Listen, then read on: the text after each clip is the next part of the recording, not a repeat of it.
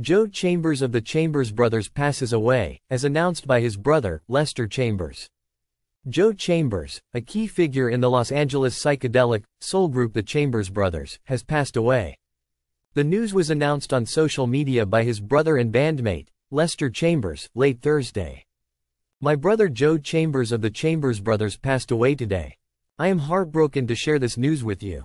Love to all." It was those two brothers who penned the classic 1967 single, Time Has Come Today, which is considered an iconic song of the era and spent 5 weeks at No.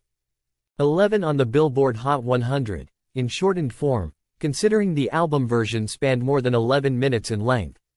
Time Has Come Today has been covered by many artists over the years since its initial release, as well as being featured in a number of movies, television shows, commercials and other forms of entertainment.